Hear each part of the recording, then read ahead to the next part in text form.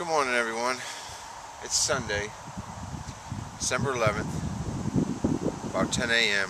here outside of Houston, Texas at the Cosmic Obsession Observatory Dome. We're here again. If you didn't know, every weekend we get a lot of work done here at the observatory to get it prepared for the upcoming first light when the telescope is high atop the pier and the dome's aperture is open to the night sky. It's going to be an exciting time. I wanted to thank Mr. T-Bar 1984 for his work with my images from September 2nd. His work is going to allow me to do the astrometry on the images so that I can submit my September 2nd pictures of Comet Lenin to the International Astronomical Union so that they can be verified, and I can put that issue behind me, and I'll be happy when that's done. I didn't realize when I started how much work goes into making scientific observations of space. I started off great by taking images, and thankfully I have the images and they'll always be there for the information, but taking the information off the images and sending it to the right organization is the hard part. And I guess that is the reason why I'm doing these reports and the shows. One, so that I can learn, and two, so that maybe the listeners and the viewers can learn as well, because we're going to be showing you how to learn, or how we learn how to do the scientific research that we plan on doing with the introduction of the Cosmic Obsession Research Dome.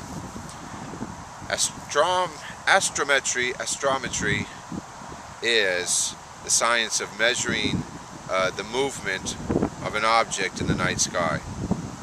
More than just taking pictures, you are responsible as the observer who wants to submit the information scientifically to know the distance of the object from known stars, to know the magnitude of the object compared to the other stars. I don't know if you have to know the magnitude, but I suppose you're learning the magnitude also. But first, it's important to know what stars are in the image that you've taken first. And Mr. T-Bar 1984 has done that for me by showing me, comparing my images, the raw images, with his software, and he showed me now what stars I need to get more information on. Know the distance apart, measure the distance from the comet's nucleus to the nearest known star, and then over the 5 images that I took, because that time frame is between the 20 to 60 minutes. They like to take different images. You can't really do astrometry with one image, a single image. You need to get it moving. You need to see it moving and measure the movement so that it can go into the orbital information, the ephemerids for that known object. I have not fully learned how to do it yet. I have not completed the process of doing it, but over the next couple of weeks we'll definitely find out how astrometry works and how it's going to play an important role in what we do here at the Dome, and what I'm researching. What many of us are researching are the objects in space that are flying by, asteroids, comets, and any unknown objects that are unknown as of right now we're interested in and we'll be tracking. But there's going to be a lot of new information coming out. There's going to be some videos edited out so that they, rather than short snippets of information, it's going to have a lot more information in the final edited video. The website Cosmic Obsession is going to get new tabs such as Daylife, which this is Daylife. What I'm doing today is Daylife because it's during the day, and what we're doing during the day at Cosmic Obsession. And then there's the Nightlife. Cosmic Obsession Nightlife will be everything that we're going to do in the evening and what is forthcoming. for you as amateur astronomers to be looking out for. So I know you're going to be hearing more about the name Cosmic Accession Nightlife. Full details will be coming on the website. I'm going to be putting up more information on my research with Mars. I hope that you get a chance to let me know what interests you, what we're doing right, maybe what we're doing wrong.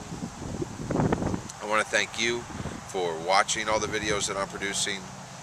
The Perfect Minds channel has over 300 videos now, and I know that there's a lot of information, some great information, some middle of the road information, and some information that's just a part of the process to get this all done.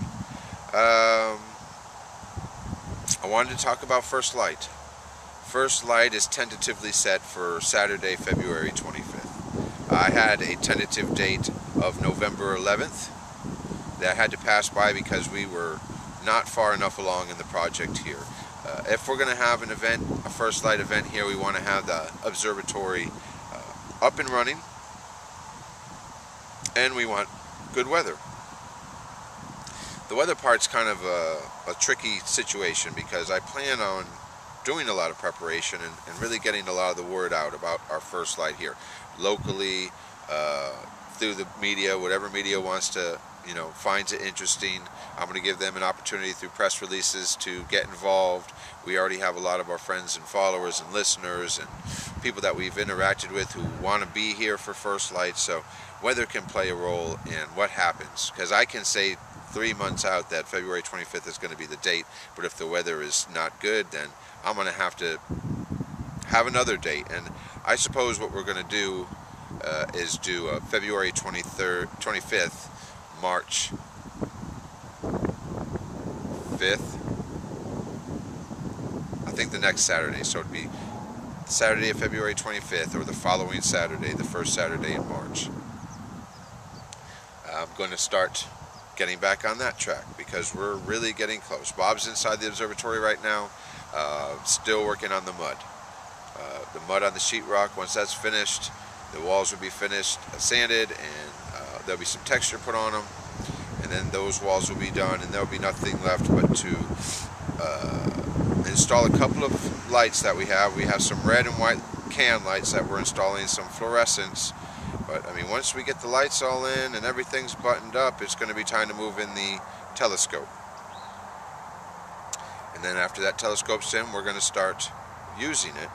And the First Light event is planned for February 25th. I hope to have a lot of people here. I'm going to let Richard Hoagland know when First Light is. And see if he wants to come. Hopefully he will. Maybe he'll be here. I have a lot of people informed, so I could drop a couple of names right now, but I hope that there's going to be a lot more folks, including you, if you have the opportunity to come down. Stone, if you're going to come down, it's back on February 25th. Prophet Chaser, if you're coming down, February 25th. John Zascoda, if you're coming down to film the event for Celestron, February 25th. Danny, you're more than welcome to come down, Danny. I know it's not very far from where you are in Austin, so come on down and enjoy it. I hope to have presentations and slideshows and anything else that I can come up with. If you have an idea what I should have at the party, you let me know. I know I tried this the last time and you really don't get too much input, so it's all up to I guess it's up to me, and then once Bob agrees to it, we'll go from there.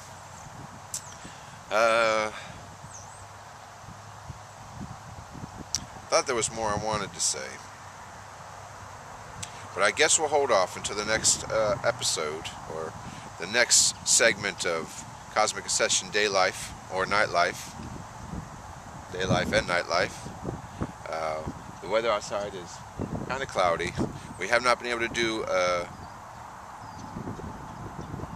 a mobile broadcast through our telescopes because the weather's been awful and all the work that's going on. but we'll have another one soon. I don't have a tentative date for when our next live broadcast will be, but again, once this observatory is finished, there'll be a lot more opportunities to do the live broadcast because we can just pop on and pop off. Again, what's holding us back from doing more live broadcasts are the 2 and 3 hour setups of the mobile position that we have on the other side of the dome in the driveway of the shop. Okay, I guess that's it for now. My Texans are playing the Cincinnati Bengals. I hope that they win, because if the Texans can win, I think that this will be the first year that we are going to the playoffs, and I'm really looking forward to that. I've been wanting them to go to the playoffs for 8 years now, so I hope the Bengals lose terribly. If you're from Cincinnati, I'm sorry. After the game, I think we're going to go get a Christmas tree, so I'll have the video camera out for that too. And other than that, you probably won't see this video till later in the afternoon, but I hope you had a good morning. I'm going to go in and see what Bob's doing.